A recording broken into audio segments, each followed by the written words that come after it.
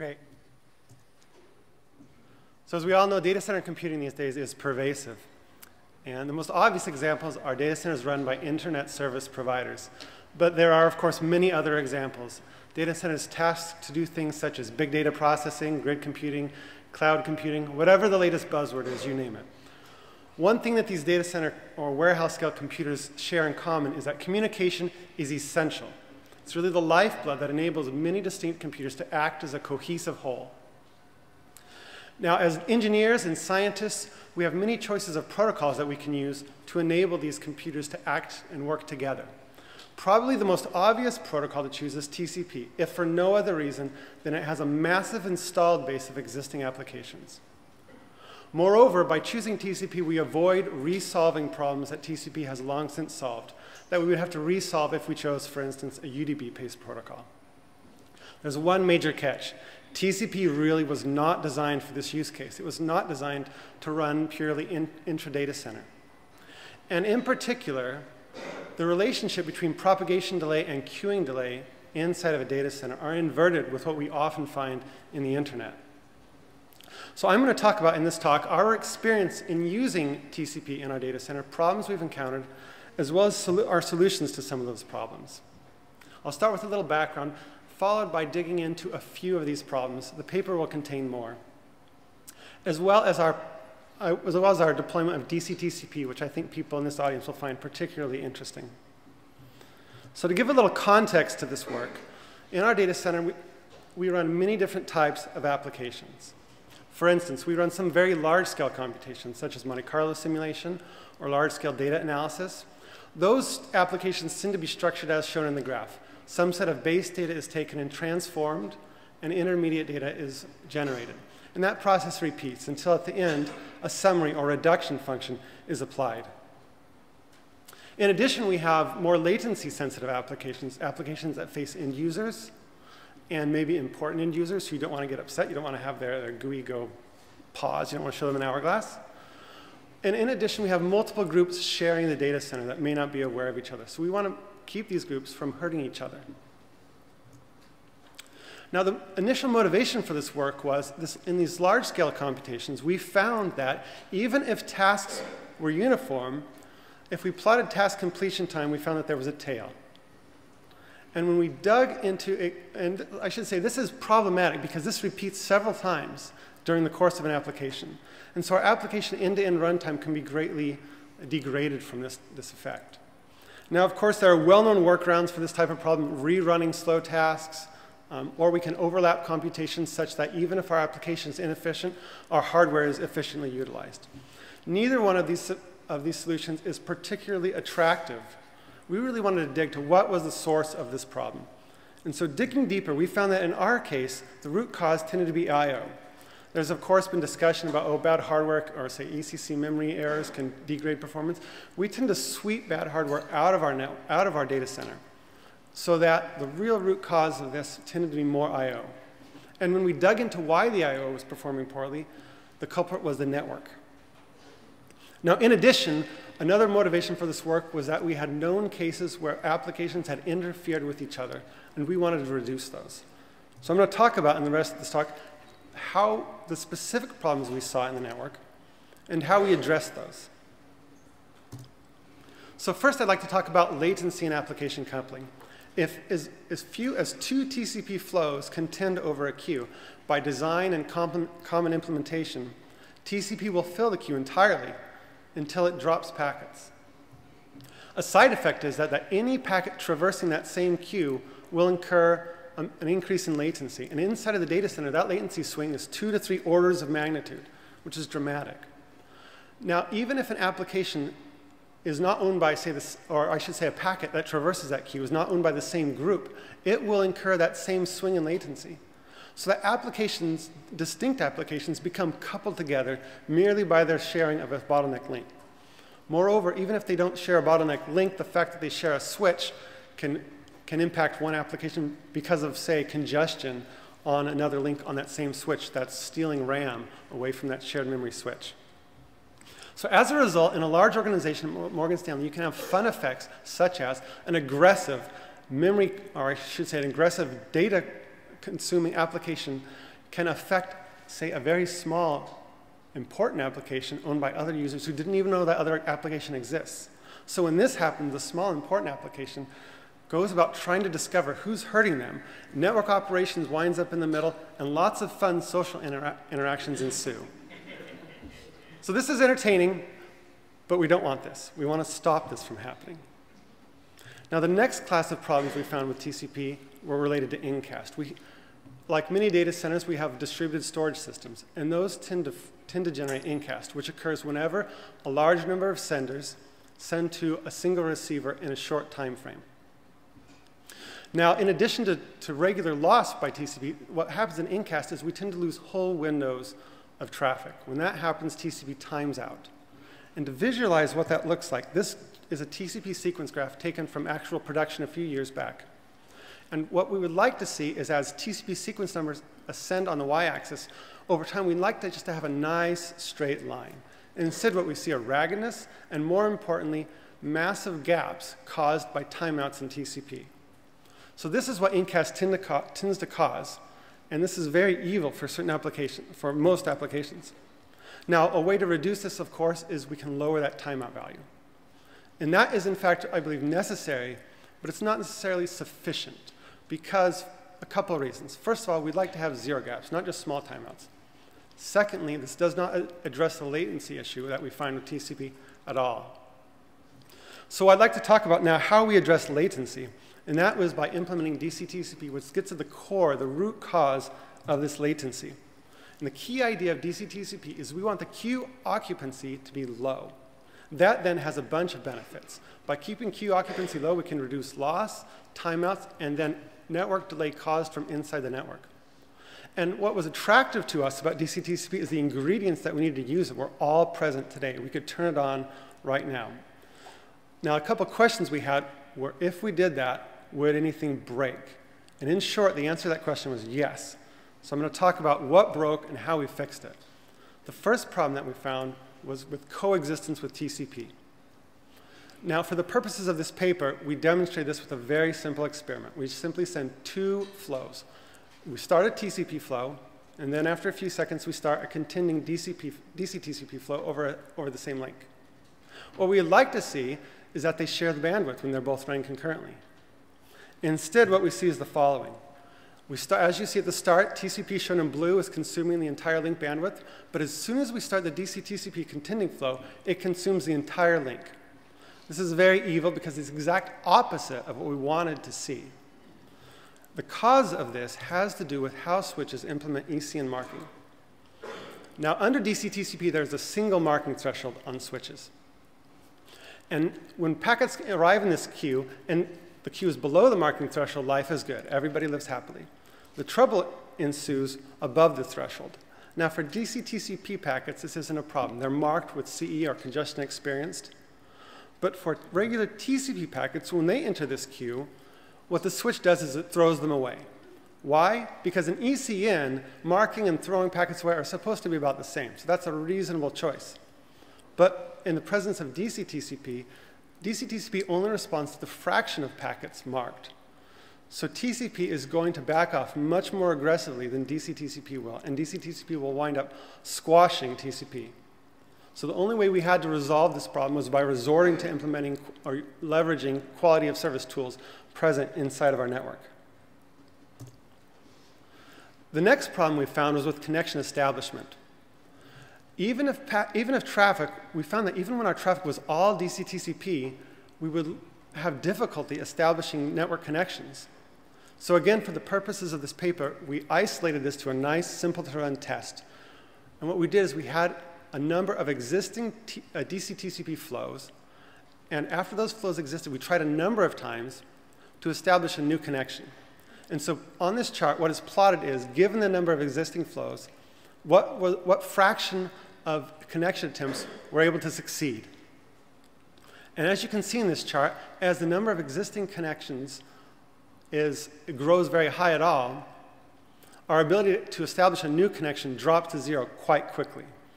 So why is this? This has to do with whether or not the control packets, SYN and SYNX, support ECN marking. Now, historically, they did not for security concerns. However, the original DC-TC paper is silent on this issue. The implementation that was generated as part of that effort, however, does not mark control packets. And the result is the behavior shown here. So we have two viable approaches we can use to solve this problem. The first is to mark these packets. The second is to segregate those control packets like we did with regular TCP traffic. We consider that latter approach to be undesirable because that would split our flows across two different paths and they would share fate with two different environments. And so for that reason, we mark those packets, and we believe that in the data center, the security concerns are moot, or at least we have much bigger problems if they're not moot. In addition, there are some non-technical challenges. Network administrators are by nature adverse to change. They don't get a lot of praise if the network works. When the network fails, they hear about it. So we found the keys to selling this to our network administrators was to demonstrate that we would make their lives easier, to demonstrate that we could decouple applications and reduce that known effect that they had seen before of applications hurting each other. In particular, data-heavy applications would not hurt latency-sensitive applications as much. Also, we were able to support existing TCP traffic. Lastly was timing. We timed our change to roll out when there was an ongoing switch change. This is important so that you don't get flagged as a false positive as causing some sort of outage. And I'd like to now briefly discuss some of the performance benefits we achieved using some benchmarks you can repeat at home. First of all, I'd like to show an incast example where we measured incast from 19 senders sending long-lived flows to a single receiver, and we measured throughput and latency. And we used this to compare TCP with DC-TCP. The next graph here shows the mean throughput over those 19 flows, and the error bars show the minimum throughput flow and the maximum throughput flow. Now note the mean is the same. That is because even when the TCP flows time out, somebody else steps in and consumes the bandwidth. So the mean's going to be the same. But that doesn't tell the true story, because what's happening under the hood is that some of those TCP flows have large gaps, and that's bad.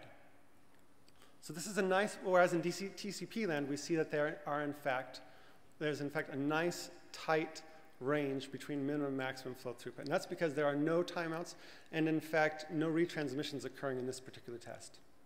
Moreover, latency of DC-TCP is 2 orders of magnitude better than regular TCP. So in this test, we're doing a very good job of reducing latency by leveraging DC-TCP. Now, in addition, we repeated the test run in the original DC-TCP paper that analyzed stability, convergence, and fairness. And we ran this at 10 gigabits per second. And what this test did is it slowly introduced an increasing number of contending flows, starting at 1, going to 5. What we would ideally see in this test is as additional flows come on, we would like to see a nice stepwise function where the per flow throughput decreases in a nice, clean manner. But instead, what we see under DCP is shown in this chart. We see a lot of variance, lack of stability, not great convergence, fairness varying like crazy. Under DC-TCP, in contrast, it's much better. We see a very reasonably clean, stepwise decrease in throughput as we introduce flows. There's just one hitch with this. This wasn't supposed to happen. The original analysis said that TCP actually should outperform DC-TCP with respect to stability, convergence, and fairness. So this hinted to us that there was a different problem with TCP that we had not yet uncovered. And so we looked at the 2-flow case. So looking at the 2-flow case, what we see is that TCP is just extremely slow to converge. We're talking seconds. That shouldn't happen. We should be talking in terms of round trips, not seconds. What's going on? We found the answer to this to be in TCP's receive buffer setting. Now, historically, network programmers had the task of setting the receive buffer, where they should set it to something like the bandwidth delay product of the network. That is bad in the sense that that couples that application to a particular environment. When the application moves to another environment, it breaks, or the developers have to go in and manually change it. So to fix this, TCP has automatic receive buffer sizing. The trouble inside of a data center is that the bandwidth delay product of the network is a function of the latency, which can swing 2 to 3 orders of magnitude, and is moreover a partial function of the receive buffer size. So the problem of finding the right receive buffer size feeds back on itself. And the algorithms presently used for this do not converge very well and do very, very poorly. And that is the source of this trouble. So what happens if we remove this and we simply manually fix the receive buffer size? All of a sudden we see that TCP performs much better, nearly perfect, as we would expect. So the take home from this is, first of all, there's additional work to be done on receive buffer sizing. And secondly, that DC-TCP removes this problem to some extent, or at least mitigates it, so that we don't need to worry about this as much. Now, in addition, we looked at scale, and in the interest of time, I'm not going to delve into this too much, but we wanted to know how high could DC-TCP scale. It can only scale so high after all. What we found was the scaling limit on DC-TCP was the fact that the implementation was always willing to offer up had a floor on the number of segments it was willing to offer up to the network, and that floor was 2. And as a result, each sender in DC-TCP offers a minimum amount of load, and at a certain point, that exceeds link bandwidth, and that winds up being the limitation to our scale. And we looked at a couple of ways to mitigate this, and we're evaluating further now. So in conclusion, our work, we found that TCP has significant performance problems in data centers, as others have verified. And I've discussed some of those in this talk, and we also found one that I have not seen discussed elsewhere, which is the failure of receive buffer tuning inside of data centers. Moreover, we've talked about how we leverage DC-TCP to overcome many of these problems, and how DC-TCP, as originally implemented, was not viable on our network due to the problems that I discussed. But we were able to overcome those problems, and we've contributed that back to the implementation, and we're actually pushing that back out to the public so that it can be available in your favorite operating system. And with that, I'll open to questions.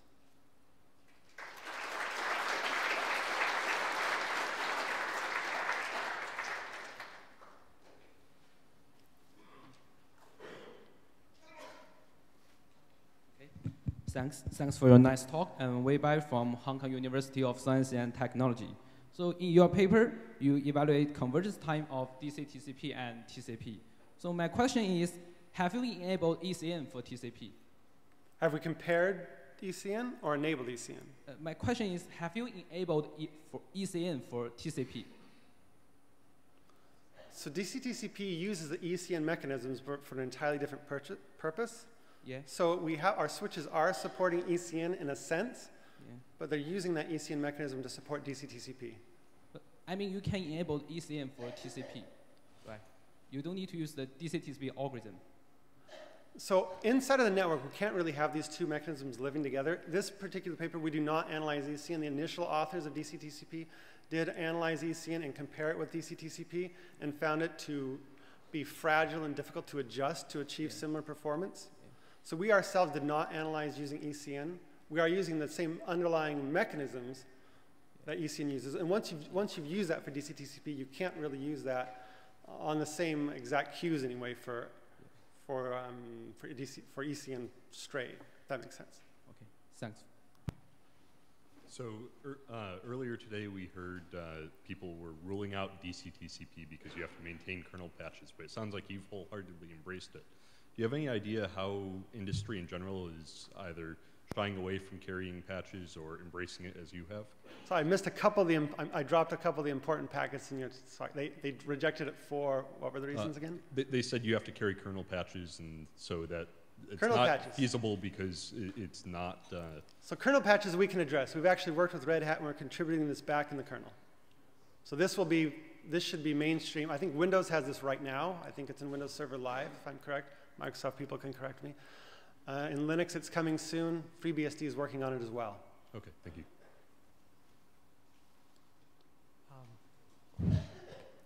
Thanks for the talk. Just a question about kind of the use cases. So there's been a lot of work post DC-TCP on mechanisms that do a lot better.